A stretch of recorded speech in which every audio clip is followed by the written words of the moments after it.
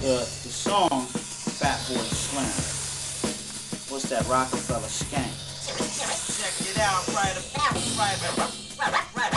about now. If you wanted to use my vocals, I gave you permission to my vocals.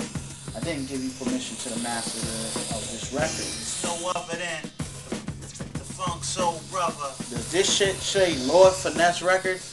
No. Is my name and address anywhere on this record? No. Put the shit on speed 45 and sample. Dogs. I was doing that in the 90s. Sally, you know what I'm saying? That's, you know, for those who know what it is, that's on speed 45. Day in the Life of Three Black Men with Me and the Grand Nubian.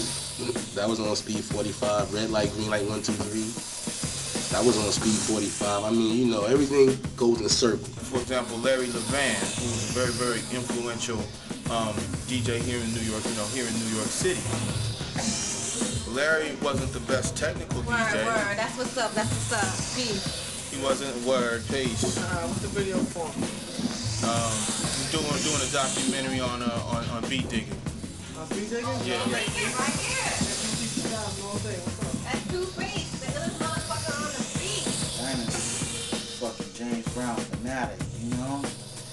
James Brown had a record deal. The nigga went to the bathroom and he was pissing in the bathroom and the beat was playing. Diamond had the album and shit. I give Hank Shockley a lot of credit. You know what I'm saying? If you see this shit, Hank, yo, you the motherfucking man, kid. I heard Rebel Without a Pause and it was crazy. I thought I had all the James Brown records. I heard that shit, I was like, yo, what the fuck? I walked straight over to that guy. I went straight to his S's and found Skull Snaps. Alright? Asked him, how much? Yeah. How much you want for this? Oh, it's kind of rare. $22. No problem. Here you go. Thank you. Around this time, I'm like, maybe like 15 years old. You know, and I'm throwing all these names at Jazzy J like, yo, you know, you got this, you got this, you got this.